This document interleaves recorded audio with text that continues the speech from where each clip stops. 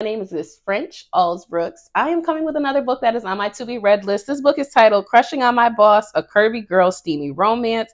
This book is by Nicole Summer. It's 43 pages. Y'all know I love me a good short book. I did see it while it was free on Amazon. I don't know how much longer it's going to be free, so go ahead and run your ASS on over there and go download your copy, okay? It says, Julie needs to make a change. That's right, she's off to the gym. Although seeing her boss had her sweating even more than the treadmill.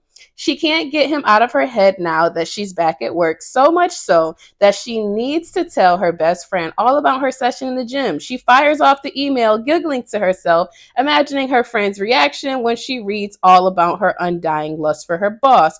Giggling, that is, until Julie realizes that she never actually sent it to her friend. She's only gone and sent it to her boss by mistake.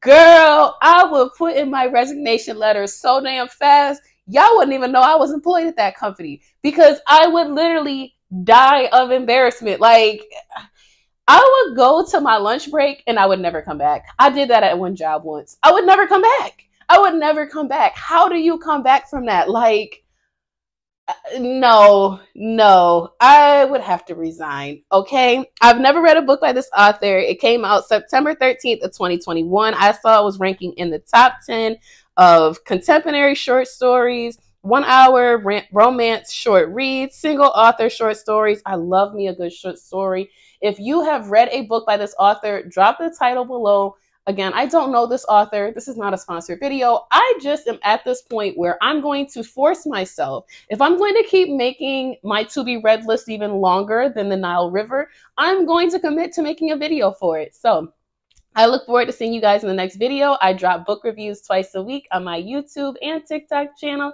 and I look forward to seeing you guys there. Bye.